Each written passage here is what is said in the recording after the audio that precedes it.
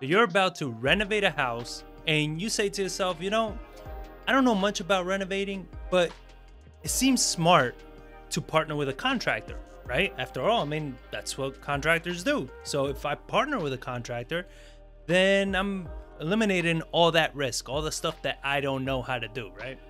You think it seems it's going to be cheaper. It seems like they're going to do a better job. It seems like I don't even have to babysit them, right? Because after all, I'm partnering with them and they have a stake in the property. Notice how I said it seems and not it is. Not everything is as it seems. In this episode, I'm actually going to share with you the 3 biggest problems that you are going to face when you decide to partner with a contractor. And then I'm also going to show you 3 ways to make sure you can limit that risk as much as possible. So with that being said, let's get into the show.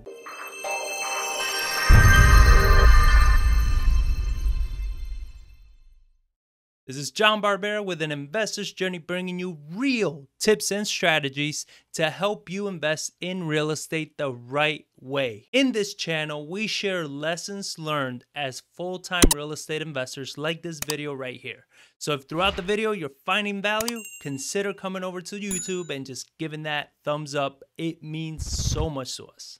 In case you didn't know, this is actually a continuation of a series that I'm doing on flipping houses the right way in 2021. So make sure you check out that series. The information is going to be in the description below, but this is a continuation on that series. And in case you did not know, if you text us AIJ to 210-794-9898, you will be a part of an insider community where I share insider tips and strategies, things that we're doing in the moment, real time, which sometimes takes weeks, if not months, for me to create an episode on. So you'll be able to learn this stuff in real time. So make sure you text us AIJ, an investor's journey, to 210-794-9898.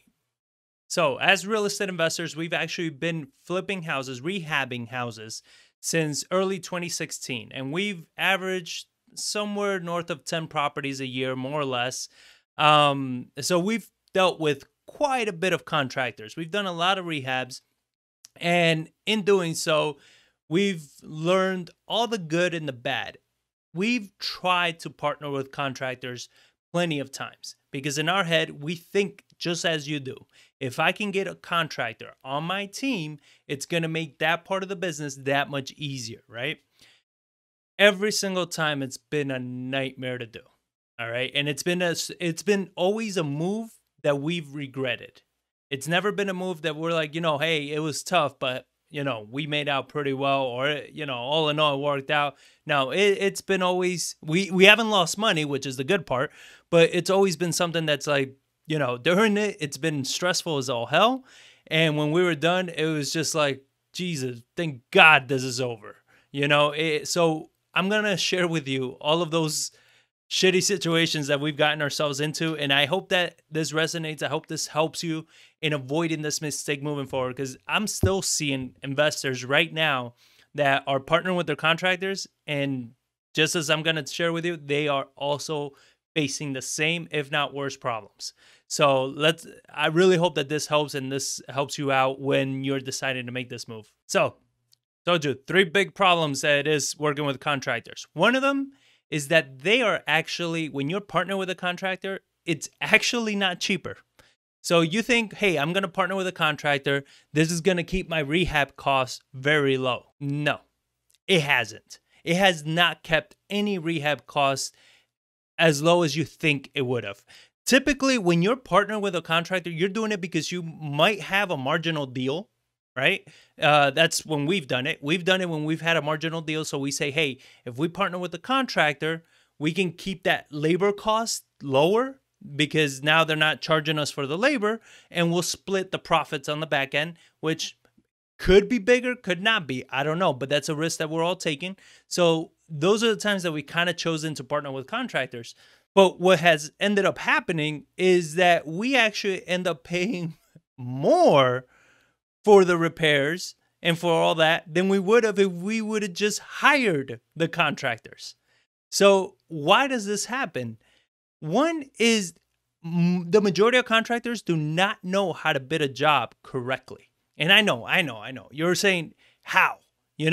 That's their job. This is what they do. How the hell can they not bid a job correctly? They just can't. The majority of contractors do not know how to bid a job. Now, this may mean they don't know how to estimate how much the materials are actually going to cost, but the majority of the time, it means that they don't know how to estimate the amount of time it's actually going to take to do the job. A lot of times they are underestimating the amount of time it's going to take them to accomplish the job that you're hiring them to do. So what ends up happening is it's taking them a lot more time, a lot more man hours, a lot more, maybe materials on their end that they got to supply. And little by little, they start realizing they're losing money. And when they start realizing that they're losing, this is where it becomes a big problem when you're even partnering with a contractor. So another issue is that a lot of these contractors, they've either been working with homeowners, so they're not used to bidding a project for an investor. What is the difference between working for a homeowner and working for an investor?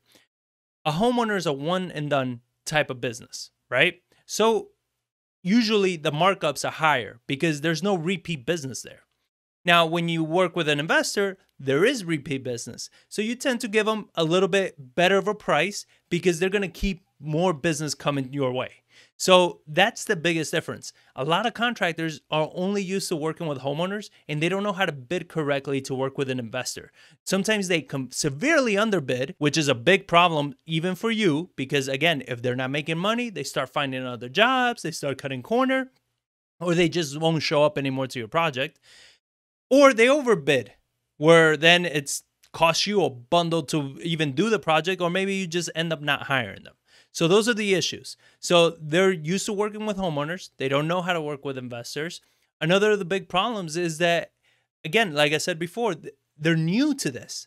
A lot of these people, they were probably sheetrockers, tile setters, roofers, whatever it is. And now they decided to become GCs, contractors. The problem is, like, what they're good at is doing sheetrock, right? Or doing whatever it is they were doing before, painting, tiles, whatever it is. Now that they're doing the whole thing, they don't know how to estimate those costs. They don't know what that actually means. They gotta go out and find subs, right? Subcontractors, people that know how to do those jobs. They gotta go out and hire the people. And what they end up doing is hiring people that don't have experience, don't know what the hell they're doing because they're cheap, right? Those people are cheaper, so then it increases their profit margin. So that also creates a big issue for you. And this is going to be by far the biggest one, is that they do not know how to manage their time. And this is something that I've come across with pretty much every contractor we've worked with. And if you're listening, I'm sorry to hurt your feelings, but it's true. This has happened with pretty much every contractor we've worked with. They don't know how to manage their time. So what do I mean by this? If I'm paying you $1,000 to do a job, and it takes you 2 days to do that job, you made $1,000 in 2 days. If it takes you 2 weeks to do that job, you still made $1,000, but it just took you 2 weeks to do. Now, where do you make more money? Doing it in 2 days or doing it in 2 weeks? All right. I hope that answer is very obvious to you. It's in 2 days. If you can do the job in 2 days, you're going to make more money. The problem is, what I see with a lot of them is they show up late to the job. They take a million breaks and they leave early. And then they work very, very slow. I mean, so many of the contractors that I've worked with, I go to the jobs and they're very slow to do almost any of the scopes, any of the things that we're doing. And that's the thing. You're working so slow, you do not know how to make money because it takes you so long to get through a scope that you're saying, well, I can do this job, but it's going to take me 5 days. And it's like, no, it shouldn't take you more than 3. You understand? So now if your contractor can be more effective on the time that they're putting in, they're going to be able to charge less because they're going to be able to make more money. So it makes it better for you and it makes it better for them. Everybody makes money here. You understand? So that's the biggest issue. So when you're saying, oh, it's cheap, no, it has not been our experience that partnering with a contractor has been cheaper. Our experience has been that partnering with a contractor has ended up costing us more money to get the project done. Another problem, bad work, right? You think, hey, I'm partnering with a contractor, they're going to do quality work. That, again, hasn't been our experience. In partnering with contractors, what we've realized is kind of leading to number one, that because they're perhaps realizing that they're undershot, that bid, they told you, yeah, we can partner. This is going to be awesome. We're going to split the profit, blah, blah, blah, and it's going to cost 35 grand to renovate, 60 grand to renovate, whatever it is. And then they get into it and all of a sudden they're like, oh shit, this is going to be, 50% more. This is going to be more money than I thought because, man, now there's this problem. Now there's that problem. Now they start either cutting corners, doing cheap work, rushed work. They try rushing things, stepping over kind of scopes, cutting corner, like skipping a scope or not finishing it completely. The same thing. They end up hiring very inexperienced or new subs or whatever they are just because they're cheaper and these people do bad work. So where's this hurt you is that all of that bad work causes delays because it causes you to redo the work. It causes more problems in the project. So when you're thinking, oh, I'm going to partner with a contractor because they're going to do better work, no, that honestly has not been our experience either. They haven't done better work. On top of it's kind of been the opposite. They've done worse work because they've rushed through it or they start falling behind or they can't get the right people and they told you one thing and they're not being able to deliver it. So it just gets very messy and it creates a lot more problems. And then problem number 3, you're saying, hey, they don't require any adult supervision. Wow, was that an eye-opener? They require, if not more adult supervision than working with just a regular contractor. The reason for this is the same thing. They get a little too overconfident sometimes. And when you're working on a project day in and day out, it's very easy to get tunnel vision. When you get tunnel vision, that means that you're going to the project so often that you miss the little things that you're not catching, right? And because they are your partners and essentially they control the whole scope, a lot of the times they open too many scopes up at the same time and then they don't close them all out as they should be. They end up forgetting that they never finished this scope over here or did that scope over there. And in case you're not very clear on what the scopes of work are and everything, click up here, check out that video I created on scope of work, and it's also going to be in the description, everything on scopes of work. So make sure you check that one out. They have problems creating that tunnel vision. So they have tunnel vision. They are not focused solely on the project. They're missing things. And this is why it requires you to go. They also, majority of the time, they're not selecting the right materials. Because again, the same thing, they're thinking money. They're not thinking what's going to work the best, what's actually going to sell. And one thing as an investor, yes, we want to save as much money as possible while still doing the best job as possible. All right. This is the important part, right? You want to still deliver a great product to the end buyer. So this is very crucial where you're selecting materials. You want to make sure that you don't just buy what's cheap, you buy what's good. There's a lot of times that you deal with a foundation that perhaps you fix a foundation, but there's still some, some unevenness or whatever it is. If you go and buy the cheapest laminate, let's say, you're going to feel that so much more. Now, if you go and buy maybe a 12 millimeter laminate, it's going to hide that imperfection tremendously better. So you're saying, hey, I'm spending more money on the laminate. Yes, but you're also avoiding a major issue when you go sell the house because now people are not feeling, the floor waving all across when you're walking. Now, these are things that if you don't know about real estate, it makes it harder. But these are the things that sometimes contractors don't understand. They don't understand that it's not always about the money, but it's also about the finished product. Like, yes, it might save you some money here, but will it cost you the sell of the house? That's what you got to ask yourself. Now, another thing is that they're not very good at coordinating material delivery, material purchases with the scopes that need to be done. I mean, we see this over and over again every time we partner with a contractor that they've been responsible for the materials. They don't get the materials there on time as they should be. So they're not ordering the material on time. It's gotten delayed. They have the scope. They have the contractors that are showing up, and these guys, the material's not even on site.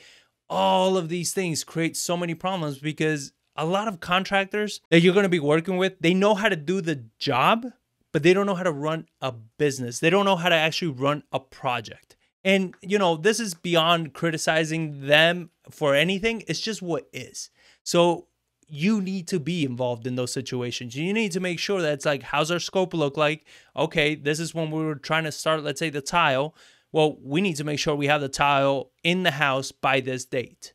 You understand? And if you're going right now, like the economy is, like everything is, you go to Floor & Decor or Home Depot and you realize like, shit, this tile is going to take 3 weeks to deliver, then you should be placing that order 3 to 4 weeks before that tile scope is needed. All right. Or you need to start shopping for a different type of tile. These are things that a lot of them wait till the last moment to do, and it's going to affect you. Other areas of managing is that a lot of them, they'll hire one trade at a time, right? Because, I don't like guys working on top of each other.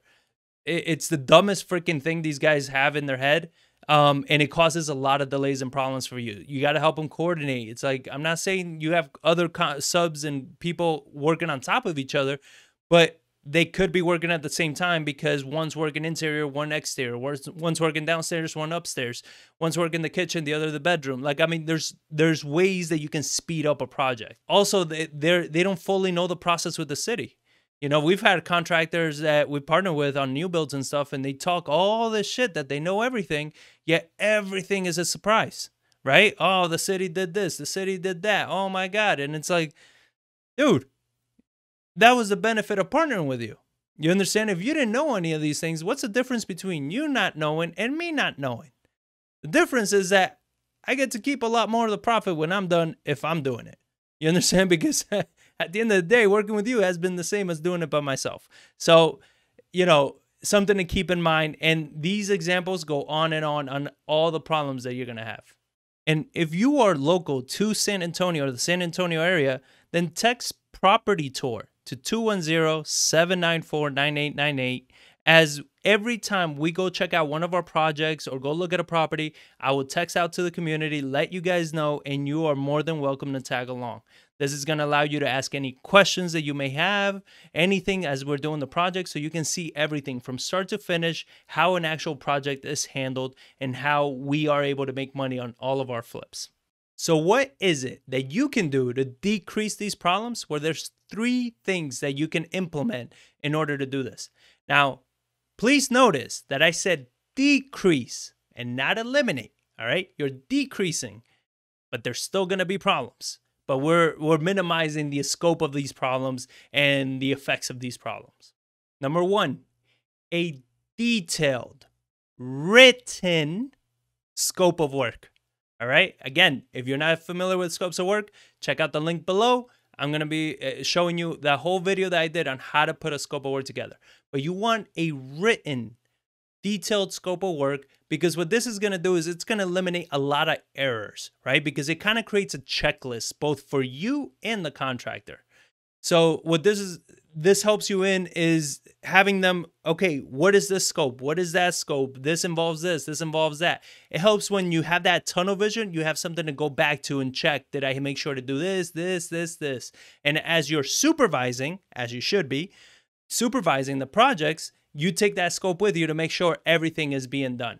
It's also going to help you when paying them, right? As far as, hey, I need another draw. Well, the draws were set on these scopes being completed, and you're asking for a draw here when you haven't completed this scope yet.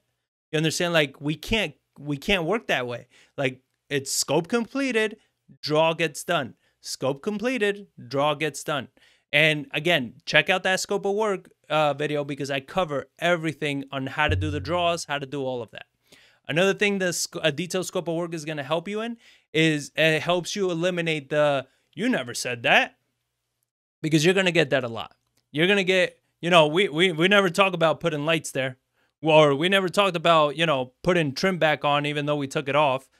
All of that crap, it eliminates it because it's in the detailed scope of work. It's like, no, here it is. We talked about it. And guess what? If it isn't in the detailed, even if you tell me, oh, come on, it's common sense, you should have done blah, blah, blah, it's not in the scope. That's your problem. That's your lesson to learn for next time. Make sure it's in the scope, because just as the scope is going to protect you, it's also going to protect them. All right. So a detailed scope of work, it goes a long way to protect you during this. Number 2, this is the second way that you can help decrease the chances of a partnership going wrong, is you have a partnership agreement. All right. And this is a written agreement, not a partnership like, hey, you and me, we're good, handshake. No. This is a written agreement between you and the contractor on your partnership. And it's going to dictate who's responsible for what. What are the compensations? What happens if certain things don't get done? You want a written agreement before you get into any kind of partnership, period, but mostly with a contractor. Now, if you will have contractors that they're like, oh, the agreement, that's so silly. My word is my bond. My word is everything. Anybody that gives you any kind of crap over an agreement is somebody you should not be doing a partnership with. All right? A partnership is not just for you. It protects them and it protects your investors. All right? The partnership agreement keeps everybody honest. And that is what's crucial about it, is that you should not have any problem with signing a partnership agreement if you are thinking about doing what you said you were going to do. So if the contractor is going to do what they said they're going to do and they're not planning on screwing you over, they shouldn't have a problem signing it. The same with you. If you're not planning on screwing your contractor over, you should not have a problem creating one. All right. And this is created by an attorney. Please use a real estate attorney to create a partnership agreement. They're going to make sure everything is in place and everything, and your contractor should have it reviewed by an attorney. Now, if either one of you are saying, man, I don't have the money for a partnership agreement, I don't have the money for this, that's a waste of money, don't flip a house, all right? Because if $500 is really that big of a deal for you, you should not be flipping a house. Because guess what? Anything goes south, you are royally screwed. Everybody is. So especially if you use an investor's capital to purchase that home, you and the contractor both kick rocks. Now that investor is holding the bag. So a good partnership agreement is going to protect everybody involved, and it's a must. It's a must when it comes time to doing a partnership. And rule number 3, you must be present. What do I mean by being present? I mean that every time a scope of work is going to start or finish, you must be there. Okay? They're about to start doing the siding. Go to the job site. They're about to start laying the roof. Go to the job site. They're about to start doing the floors. Go to the job site. They're about to finish the roof and get paid, or the siding and the floors. Go to the job site. Why? Because if you're there every time a scope is about to start or finish, you're there early enough to catch any problems that might cause delays or money down the line, right? If they're about to do the tile, hey, just making sure we're laying the tile this way. It's going in this direction. It's going to these areas. It's not going here, right? You want to lay that out. Hey, you're doing the siding. All right, let's make sure. All right, so we're going this way. We're doing the proper flashings. We're making sure that no water gets in. Everything is sealed right. Cool. Awesome. You understand? Like, you need to be there. You gotta be there. Materials are arriving. Be there. Check. Here's a list of the materials that are getting delivered. Are these the materials that have been delivered? I mean, I cannot tell you the amount of times that we're there, the delivery guys are delivering the material, and all of a sudden we get the wrong cabinets. We don't get enough cabinets. We don't get the right flooring. A million things happen. With you being there, you're able to control that. Now, I know you're saying, well, that's what the contractor's for. Do you really want to rely the whole project on hoping that they do their job right? Especially when you've never partnered with this person before? No, don't do that, all right? Verify yourself. Eventually, if you guys have done a bunch of projects and you're clicking and everything is going amazing, by all means, let them handle the whole thing. But at first, you are responsible. You're the investor. Take responsibility. That's why I say flipping houses isn't for everybody, all right? But if you're thinking of taking it on, these are the things that you have to do. Also, you want to be present every time there are inspections. Why? Here's a quick example. We had an inspection done on one of our properties many years ago. It was the electrical.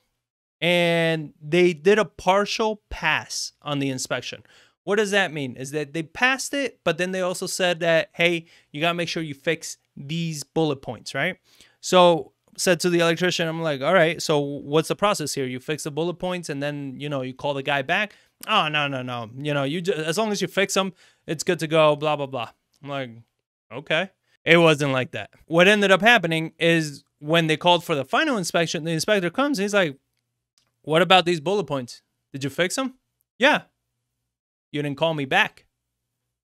Well, I was going to fix them. I don't know you were going to fix them. You didn't call me back. Now, what do? Do I have to force you to rip up the sheetrock so I can see that you did it? I mean, you can see the problem that develops here. Luckily, we talked to the inspector. We had a whole conversation. We were able to kind of crawl in the crawl space, take some pictures, showed him that it was done. But it could have been a big issue. If the inspector really wanted to, he could have definitely shut us down and forced us to open up the sheetrock. And this was already a project that we were getting royally screwed by one of the main contractors. So you got to be present. And by being present so much, it actually shows your contractors that you're always there.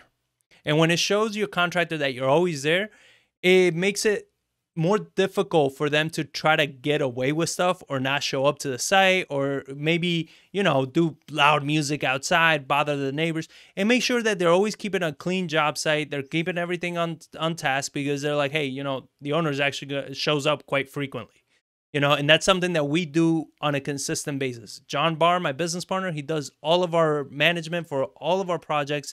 And he is there consistently every time there's a scope of work, material being done, every time. He's always there.